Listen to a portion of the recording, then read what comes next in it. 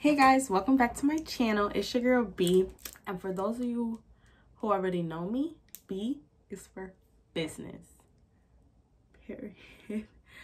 No, but for all my old subscribers that know, I used to do a lot of natural hair tutorials and story times, and I'm gonna do just fun content.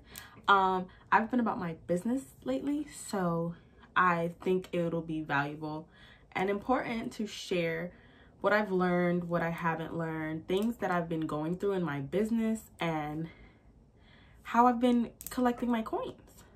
Let's get straight to the bag. So this video will be about how I grew my followers on Instagram from 3,000 followers to 12,000 followers in a few months organically.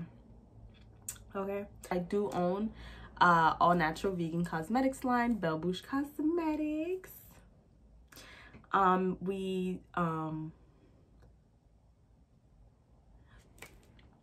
sell mainly lip gloss, amongst other things, but mainly lip gloss, and obviously we'll be developing more in the future, God willing. So a little background story: I've had my business for about 2 years now. Until about October of 2019, I had around roughly around 3,000 and some change followers. And I was really trying to figure out ways how to boost my engagement, how to get more likes, because I wasn't getting any likes. Like, literally, obviously I had amazing product, but that doesn't really matter on Instagram in the beginning, at least, because, you know, social proof is a real thing. So I didn't really I was looking for more engagement, I was looking for more followers, and I was looking for more likes, especially because the most likes I was probably getting was like maybe 50, maybe 150. The first few talking points that I'm going to be discussing today is originality, content, hashtags, engagement, and the last and most important thing is Instagram's algorithm. So first things first, let's get into originality. Of course, I'm going to be using my personal examples to explain it, because I can't explain something I haven't been through. In late October, when was Halloween?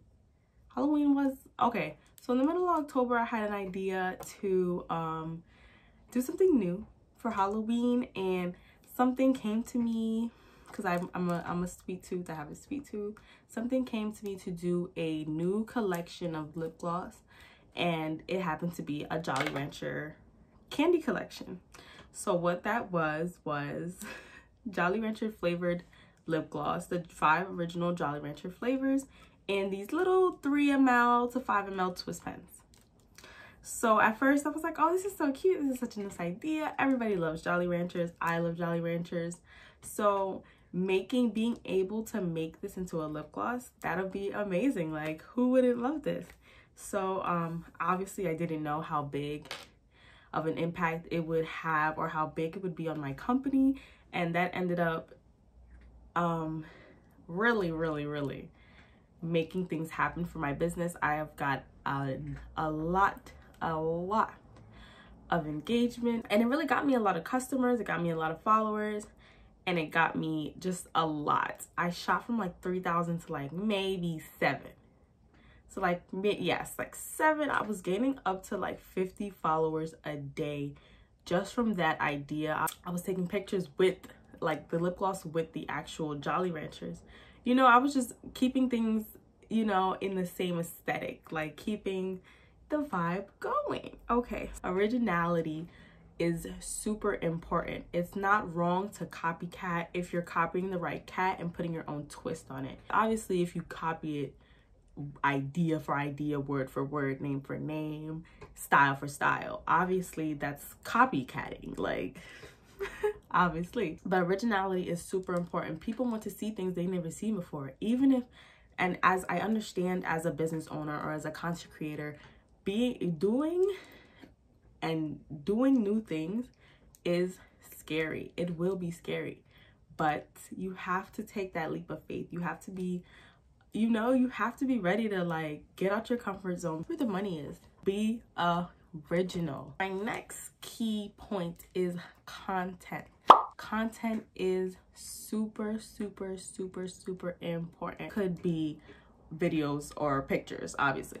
When designing and theming an Instagram, especially if it's business oriented, it's important that you have a specific theme or like an aesthetic, like something that when customers or new followers, just people, maybe they see you on the explore page, they want to know, but like not even opening one picture yet, they want to see by like your Instagram what kind of business you are. So my business is, I am very colorful. I love all the colors in the rainbow, so I try to incorporate that in my entire feed. Now some people do themes, like they have like a specific picture going down the middle, or like specific pictures going down the ends. They mix it up, they do like doop doop, like, you know, like it has a pattern. I don't really feel like that is, I don't think it's necessary, but if it's what works for you, go ahead and do that. Just try not to add clashing photos. Don't add too many like stars and just a lot of different things all over the place, and people will like get confused and like they will scroll away from your page forever. Keep it clean, simple, pretty, or whatever matches your business. So another thing that's also super important is quality. Quality, without a doubt, is one of the most important things, and it could really play a huge role on the seriousness and the seriousness of your business and the way people communicate with your business. If you don't look like a professional company, if your pictures are not so, how can I say, if they aren't so nice looking, you know, like try to use a good phone, maybe an iPhone. I know in certain light, taking things in bright light outside in nature is very, like, a lot of people like to see that more than like in a little box in a room, and it's not, the lighting is not so good. So, you know, a lot of things, but definitely HD quality. I suggest iPhones, no Androids. I'm sorry. Try to be, you know, visually aesthetic. Don't just take a picture and post it because you need something to post. Take the time to actually wake up early, go outside, go in the sunlight, take natural photos in natural light, and you'll be surprised on how well they do. Another thing is, a lot of people, when they're running a business, they forget that you can be yourself. You can be relatable. You don't have to be all uptight, and you can laugh. You can kiki with your customers. You can kiki with your followers. It's fine. I post memes on my page, just relatable things about lip gloss, what we go through like as girls. Have some fun. It's obviously, there's certain things that you shouldn't do when you're being professional. Like on my business page, I do not curse. Not a word, not a S word. I do not curse. I keep everything respectful. I don't want my business to be that kind of business. I see myself in stores like Target, Walmart, you know, Sephora. I want to be there, so I need to start there now. Another thing that is so important in posting content and getting more engagement in your business and getting more followers, getting noticed, is hashtags. Hashtags are super important. For years on Instagram, hashtags have been deemed like weird or like corny or like not aesthetically pleasing. It looks a little dorky, maybe some people might say, but girl, hashtags are there for a reason. One, Instagram is not only a major platform, if not the number one platform for getting a point across, getting money across, getting an idea across. It's popular. Like, they know what they're doing. They know how to make money, and hashtags are not there for no reason. People actually follow these hashtags. There's new features getting introduced to Instagram every day, and one of them is that you can now follow hashtags. So hashtags, there are literally millions and millions, some billions. Some hashtags get billions of follows and mentions and just tag. Hashtags are real. Your friends might not like it. The people that you know directly in your circle, that are directly in your demographic, might not be looking at that, but people around the world, and that's what we're thinking about. When you're thinking about expanding, when you're thinking about building something, building a brand, building a name for yourself, you have to think outside of your personal life environmental bubble. So you have to think big. Think about the people in London, think about the people in Australia, think about the people in Japan. Like, those people are watching and they're buying. Okay, hashtags. So the next thing is engagement.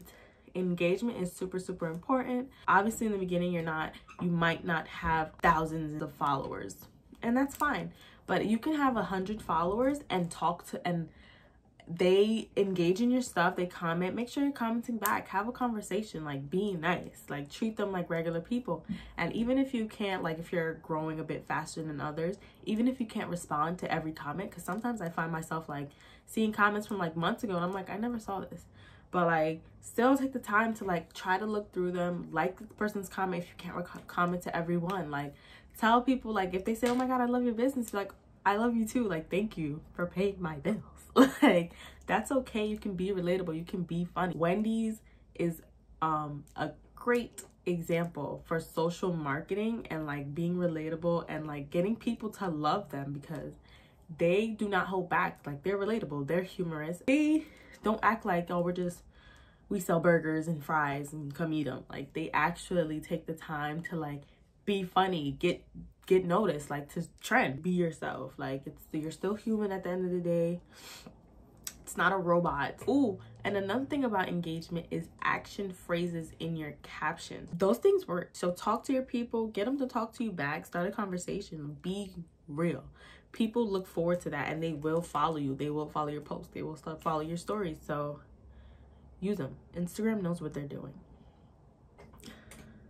Our last and final point before we can get straight to the bag is knowing that Instagram's algorithm is very important and very real. Always changing. So Instagram's algorithm is constantly changing. As of right now, as of 2020, this is what Instagram is about. There are 6 key factors that influences Instagram's algorithm: interest, relationship, timelessness, frequency, following, usage.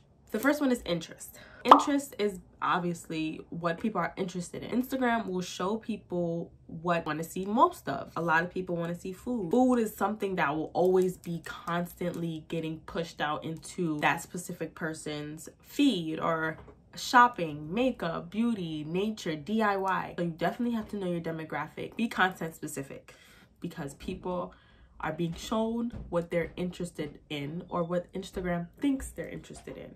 So the second one is relationship. Following and interest, they kind of go hand in hand, because usually if you're interested in something, you follow it, whether it's a hashtag or a page. Instagram will show you posts and profiles like the ones that you follow or that your followers follow, if that makes sense. Timelessness. This basically means that picking a perfect day and time for posting your posts are extremely important. If you have a business page, you go through your analytics, there is a section that literally tells you like when you get the most views, engagement, posts, likes. When meaning day and time, how much of that engagement and likes are coming in, and which time for you, based on your profile, based on your past data, your specific followers might be active at 9 p.m. versus 6 p.m. So it's better for you to post at 9 rather than 6. So that plays a huge part if you pay attention to that, if you take that into accountability. Another thing is frequency, how consistent you are with your posts. Obviously, if you want to be a successful business or a successful content creator, people have to see your face. I'm still here, I'm still making moves, I'm still doing what I gotta do, I'm still posting. Period. Be consistent. If you're not consistent, it'll take you way longer than the next Joe. Okay? Following. Who are you following as a business or as a person in general? And who are they following? I'm detoxing my feed. I don't want to see this. Who's following you and who they're following also plays a toll. So remember that it is good to detox your page and to see what you want for yourself on your page. Cut the nonsense, because it'll show you more nonsense. 6 is usage. This goes into like another part of consistency. If you use Instagram once a week versus somebody that posts every day of that week, obviously your post will be lost in translation.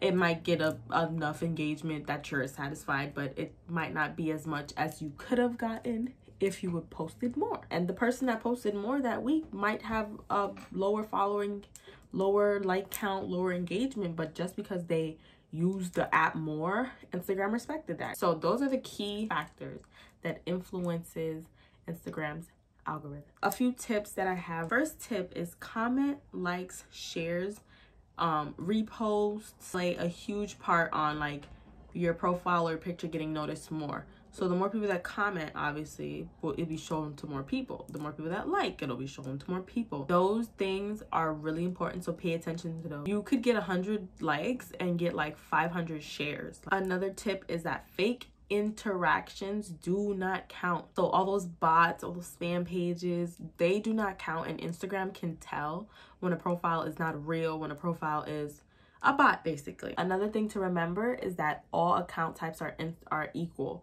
So Instagram has verified that no account type is more important than the next.